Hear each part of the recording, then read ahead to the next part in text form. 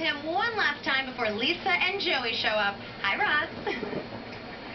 Well, one of the great perks about working with TV Guide is that you get your very own golf cart, and guess what? Excuse me, I just stole ours.